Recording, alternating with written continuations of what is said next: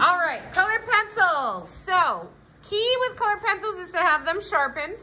That's number one.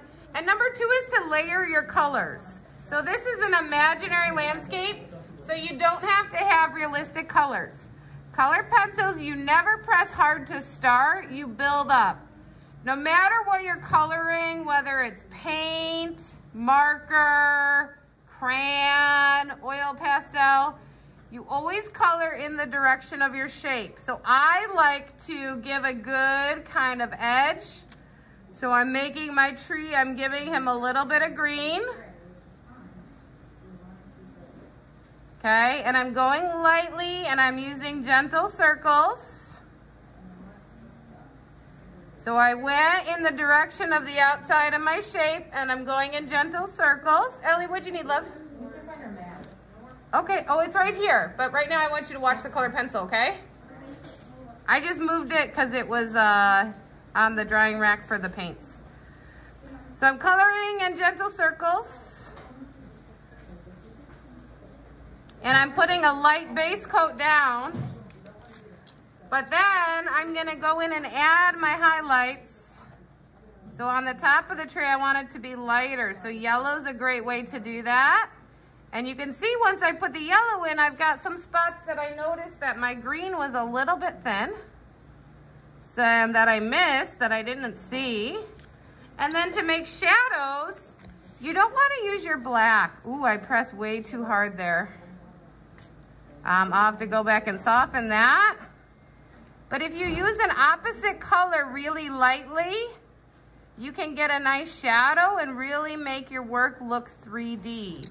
So if it gets too red, all I have to do is come back with some green. So with paint, we always talk about how mixing opposites is going to give you poopy diarrhea brown. In colored pencils, though, it's going to give you a nice shadow that's going to look way better than using black. I'm not forbidding you from using black, but I really want you to try to keep it to a minimum. So that way you're really building up some nice shadows. So you're keeping sharp pencils. We're not coloring solid. So a lot of times you start solid to give your shape, right, a base coat. Kind of like when we did your mask, you give it a base coat. But then you're gonna go in there and you're gonna think about your shadowy areas.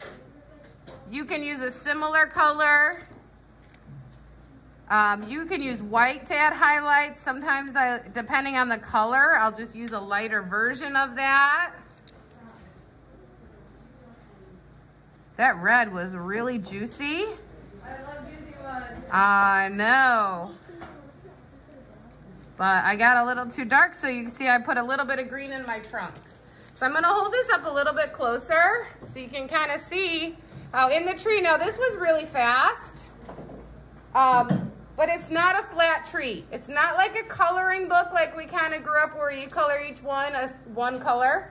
We want to see different colors in every area. Now, here's the deal with skies, because this kills me, literally kills me. If you do all these details really beautiful, and then you start to get bored, and you come in here in your sky, and you scribble color like this, what do you think it's gonna look like? It's not gonna look nice. It's gonna take away, your eye is gonna get stuck on the scribble coloring, and it's not gonna be drawn to the beautiful coloring. So this is the kind of thing, if you need to take a break, take a break.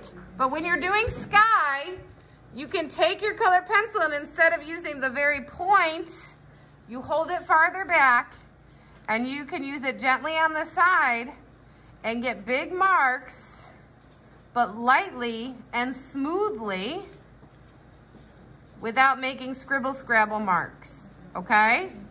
So I could take this and it's gonna look way more gorgeous, and I'm gonna blend in a little purple in the sky here, but it's gonna look way more gorgeous than my fast scribble coloring. So it kills me, it kills my soul a little bit every time I have a student that does this gorgeous artwork and then they get bored the last 2 minutes and they start pressing really hard in scribble coloring.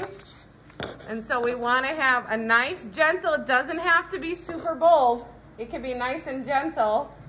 The light's a little shadowy, it's hard to see. But you want it to be really smooth, okay? So you have to color 4 of these, and then we'll probably cut them on the... That's the trouble. You have to spend as much time on number 1 drawing as on number 4. Because what I had a lot of students do was 1 and 2 were awesome, 3 and 4 were scribble scrabble, and so when they got put together, it looked terrible. So you just really have to have patience with this. If you need to take breaks, that's fine. I'd rather have you take a break and have it look beautiful. And then we're gonna cut these and we're gonna arrange the 4 so they make that finished artwork, like make it look like you're looking into a kaleidoscope, okay?